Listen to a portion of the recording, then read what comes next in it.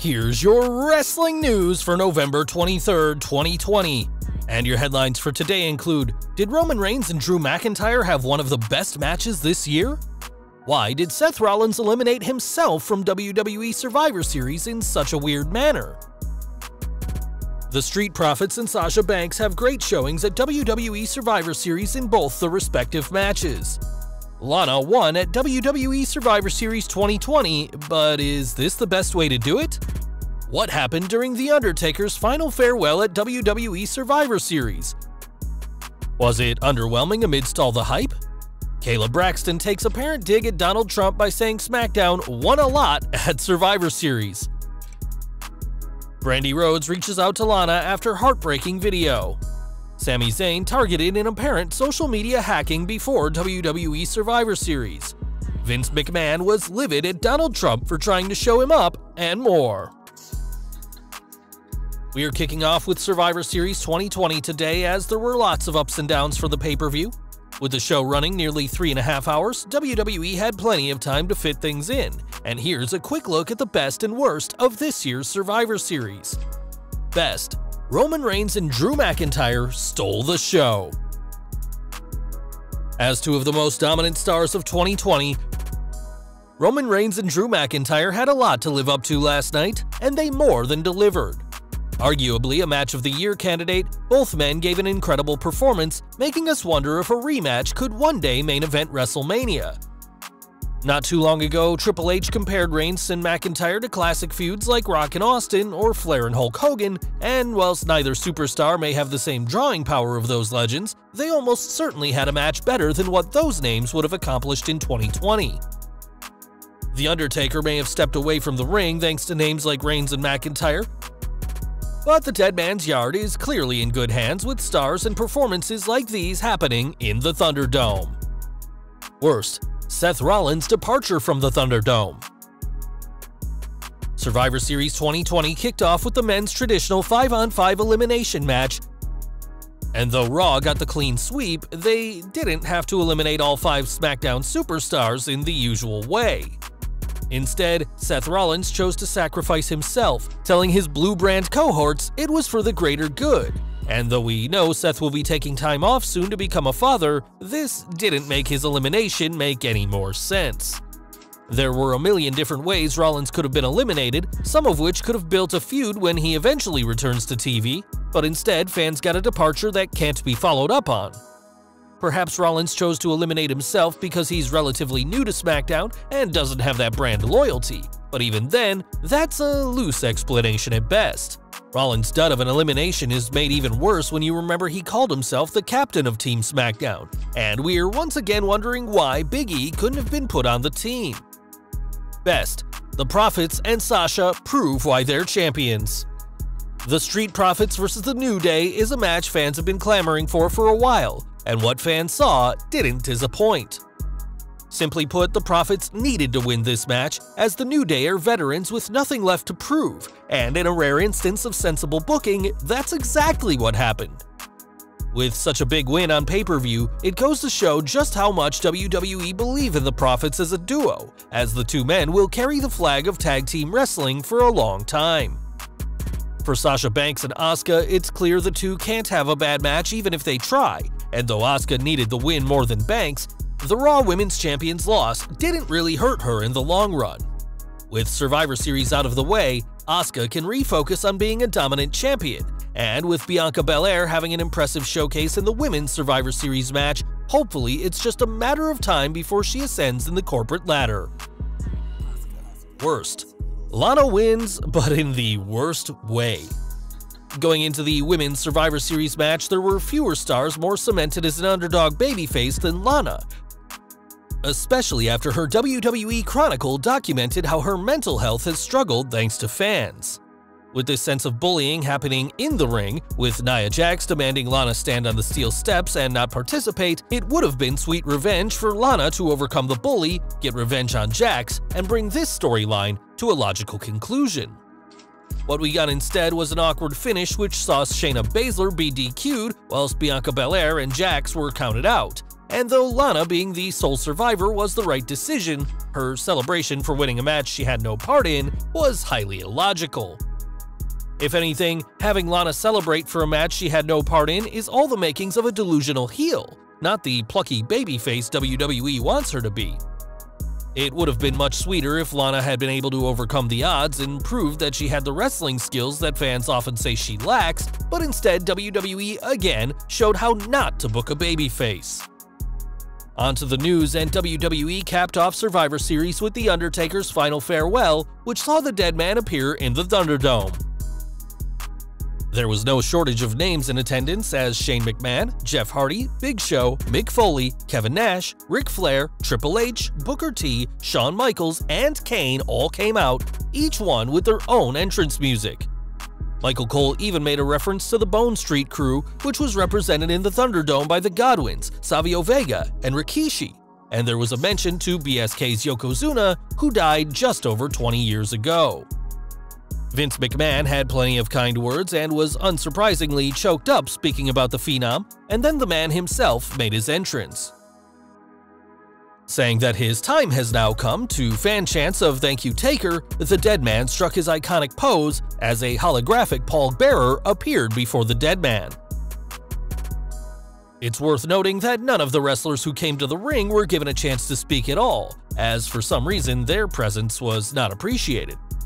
The dead man left with a celebration worthy of his 30 years in WWE, and with the man himself saying he considers himself retired, we here at Slat Rock would like to say goodbye and thank you to one of the greatest to ever step in the ring.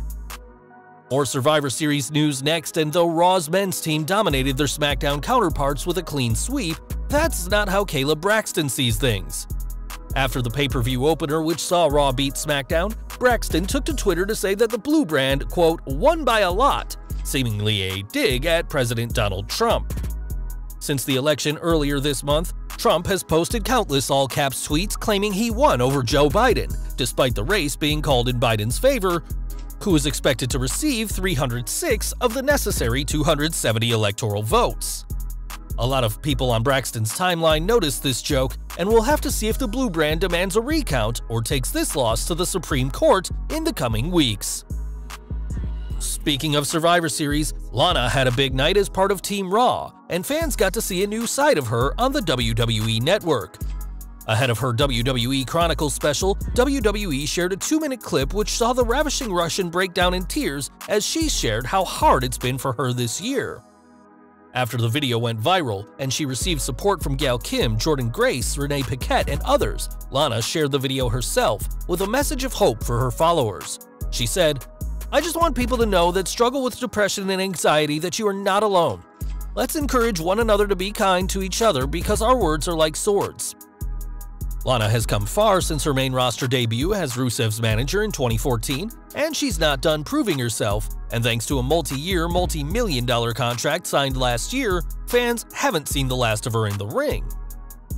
One person who saw Lana's emotional video is Brandi Rhodes, and though they're in different companies, that didn't stop the AEW star from giving her support. On social media, the AEW CBO spoke about supporting others on social media, especially stars like Lana, who has no shortage of detractors trying to take her down. She said, "If you ever need anybody to hype you up and remind you how amazing you are and how much this social media doesn't matter, reach out to me at Lana WWE. I've got you." Rhodes wasn't the only big name to chime in, as Renee Paquette highly recommended Lana's WWE Chronicle, whilst Gail Kim said that the superstar was being incredibly brave for letting people see her as vulnerable. Though some fans believe Lana is AEW bound so that she can join her husband, that won't be happening thanks to Lana's contract, but that didn't stop the AEW CBO from showing some kindness across company lines. Speaking of AEW, the show taped this week's episode of Dynamite last week, and according to a trusted source, the show will see a huge return. This is your official spoiler warning for this week's Dynamite, so if you don't want to be spoiled, we recommend skipping the next 30 seconds. According to Reddit user SpaceForce1, who's been accurate before, AEW Women's Champion Hikaru Shida will retain against Anna Jay, but her celebration will be cut short by the returning Abaddon. It wasn't noted what Abaddon does, but given she's been out of action since Tay Conti nailed her with an elbow in a match that wasn't aired, odds are she'll be very mad. Abaddon was hit in the throat so bad that she couldn't breathe and was taken to the hospital, and now she's reportedly back and very ticked off. Back to WWE now, and although Sami Zayn is known for being outspoken on social media, this week saw the Intercontinental Champion become the apparent victim of hackers. On Zayn's Instagram account, the champion supposedly posted 2 advertisements for discount Ray-Ban sunglasses, though the SmackDown superstar was able to see the funny side of this incident. On social media, Zayn joked that he wasn't actually hacked, and he instead just really loves promoting discounted Ray-Bans. Hopefully Zayn will be able to figure out how to make his account more secure, but until then, the reigning Intercontinental Champion isn't going to let this hacking of his account get to him. Now, we recently reported that WWE chose to settle a $39 million lawsuit rather than let it go to court, and now we know just how desperate the company was to avoid the courtroom. The entire lawsuit was around the Crown Jewel 2019 incident, where superstars were kept in Saudi Arabia for an additional 24 hours, as well as claims that the company reportedly withheld vital information to shareholders so executives could sell stock for huge money. On Wrestling Observer Radio, Dave Meltzer noted that $39 million is a huge amount for WWE to pay out of court, but noted that the company was, quote, scared shit at the prospect of the case going to court. Though WWE will sometimes settle a case with a small amount to get a situation out of the way quickly, that wasn't the case here, and the fact that WWE paid millions upon millions to avoid the courtroom shows just how worried they were. We are going political next, as before he entered the Oval Office, Donald Trump was shaving Vince McMahon bald at WrestleMania 23, and it turns out the angle upset the chairman of the board. When former WWE writer Court Bauer appeared on Talk Is Jericho, he spoke about the Battle of the Billionaires that included a segment featuring Trump wearing a huge winter jacket that irked the chairman. Bauer noted that Vince felt like Trump was trying to show him up and claimed that the chairman believed the future president was stuffing his shoulder pads to look bigger. Trump's WrestleMania appearance continues to be remembered, as GIFs of it have been used during his political career, and the president's friendship with the McMahon family certainly didn't diminish no matter how much he stuffed his shoulder pads. Back to AEW now, as Kenny Omega will challenge Jon Moxley for the AEW World Championship next week, but the cleaner has a handicap going into the match. During Wrestling Observer Radio, Dave Meltzer brought up that he could tell Omega was injured for a while, as he called attention to the cupping marks that can be seen on Omega's shoulder. Omega himself appeared and confirmed that he has a torn labrum, but that he's been able to avoid surgery thanks to AEW's medical team and his trainer Bryce Reddy. He added, "As long as I make sure that I see him 2 or 3 times a week, I can lift, I have full range of motion, I just need to make sure that I can look after it and I can avoid having that surgery. I can't afford having that time off." Omega added that if things do get worse, then surgery remains an option, but with a shot at the AEW World Championship waiting for him on December 2nd, the cleaner clearly wants to avoid going under the knife. And we're ending today with some trademark news, as the WWE has some new names locked down. According to recent filings, WWE filed trademarks on November 17th for the names The Goddess, presumably for Alexa Bliss, The Queen, seemingly for Charlotte Flair, and Big Don. It's unclear who Big Don will be, but whatever the case may be, WWE are making sure that nobody outside the company is using these terms.